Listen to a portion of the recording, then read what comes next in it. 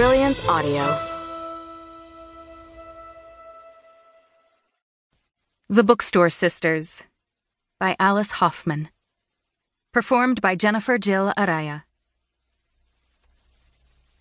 The letter to Isabel Gibson arrived on a Tuesday, which had always been the unluckiest day of the week. Tuesdays were meant for accidents, disappointments, and bad news. Long ago, the day was considered to belong to Mars, the god of war and blood. Now it just meant trouble. It meant that your past could come back to haunt you. Isabel stuffed the letter, which was postmarked from Brinkley's Island, into her pocket without looking at it, since no news was good news as far as she was concerned. Then she promptly forgot about it. She was good at forgetting. She had practiced for years, and it was now a skill at which she excelled.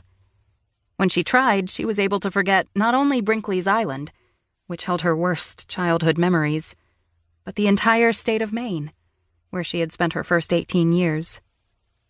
She could forget she was divorced after 5 unhappy years. She could forget she was 32 and ate most of her meals alone in her apartment on 18th Street, where the stove was temperamental and often refused to light. She could even forget that she had once been considered the girl most likely to become somebody, when she'd turned out to be nobody in particular. When Isabel really tried, she could block out everything around her. She could even forget it was June, which had once been her favorite time of year, before everything went wrong. Isabel was now a full-time dog walker in Manhattan, where she had lived ever since finishing art school 12 years earlier. She'd had promise back then. All her teachers had told her so. But promise can disappear if you leave it to flounder.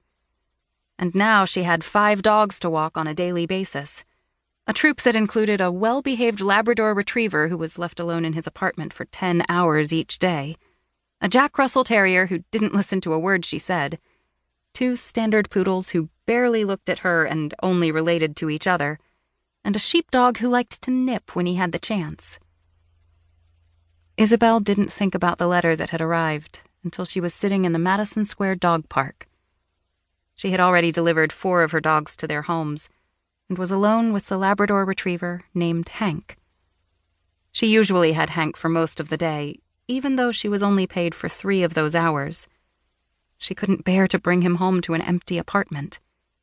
Every time she did, she could hear him howling as she walked down the hallway, and it nearly broke her heart, something she didn't even think she had anymore.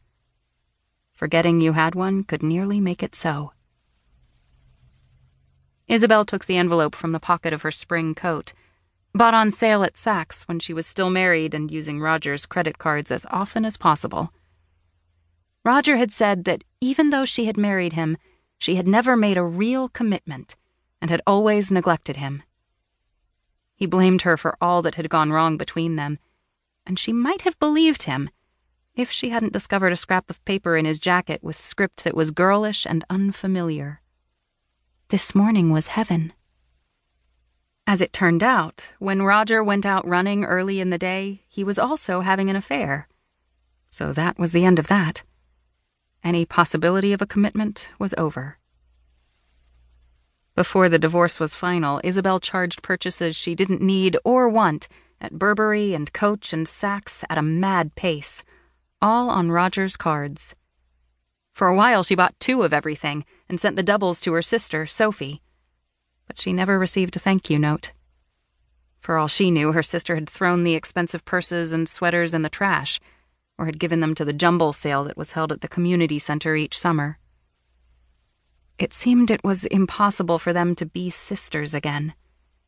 And if the letter that had arrived was from Sophie, as Isabel suspected it was likely to be full of anger and blame over the huge falling out they'd had the last time they'd been together.